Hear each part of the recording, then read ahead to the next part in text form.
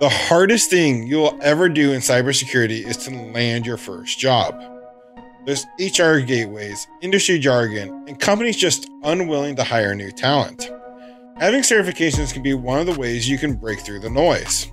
In this video, we're going to actually take a deep dive into the eJPTv2 certification that just came out from INE. We're going to look at the content covered in the certification, talk about my experience as a beta tester, and the value you can bring to your career.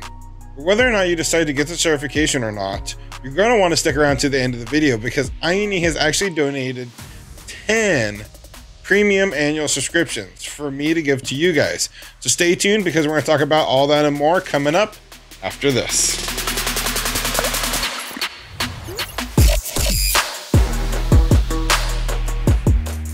So INE just released their newest cybersecurity certification, the eJPTv2.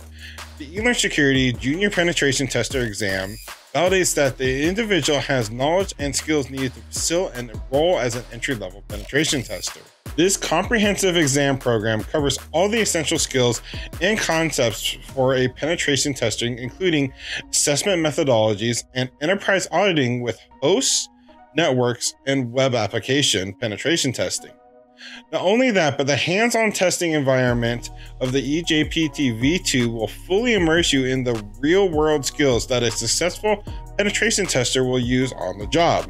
This exam is the perfect first step for those that have little to no experience in the field and proves that you have what it takes to be a part of a top-notch penetration testing team.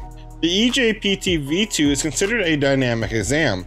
Dynamic exams include a subset of questions that change each time the exam is attempted, making each user's testing experience unique. This is not uncommon among IT certifications in the industry. This is very much a hands-on immersive exam. It simulates a variety of real-world experiences that you'll encounter on the job. Doing practice labs and exams will be a great benefit to you and the key to successfully passing this exam. The eJPTv2 is comprised of 35 questions pertaining to assessment methodologies, host and network penetration testing, host and network auditing, and web application penetration testing. You'll have 48 hours, yes, hours, to complete the exam.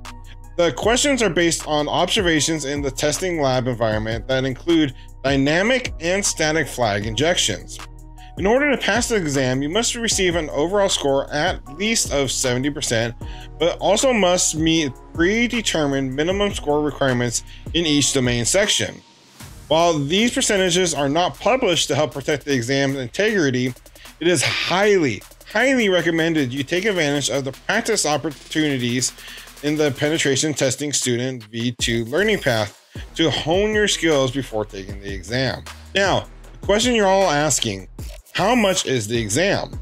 Well, at the time of filming, the exam cost is $200. But if you sign up for the Fundamentals annual subscription or higher, you'll receive a free eJPTv2 and ICCA voucher, which offsets the cost of the subscription. This is a killer deal. Myself, I have the Premium Plus subscription, which also includes access to Pen Tester Academy, live boot camps, and access to INE's entire library, and much more. Speaking of INE's annual subscriptions, INE has stepped up big this year. They have donated 10 premium one-year subscriptions for me to give away to you guys. Their premium subscription gives you access to their entire course library, GitHub and Azure projects, 1,000+ hands-on labs, live boot camps, networking workbooks, and 50% off of one eLearn Security certification voucher. So if you're interested in signing up for the giveaway, the link is down in the description and you'll need the keyword premium to enter. I just put out a video the other day about creating career goals for the upcoming year. And one thing I mentioned in that video is when you are creating goals for the year without a plan on how to achieve these objectives, it can be easy to lose sight of the steps needed to get there. To be effective, year-long goals should have both an action and a goal, or an actionable goal. One thing I recommended is when studying for IT certification, to set aside and schedule a time to study, even if that is as little as 30 minutes a day. And one thing I love about INE is each lesson is broken down into small, manageable bites.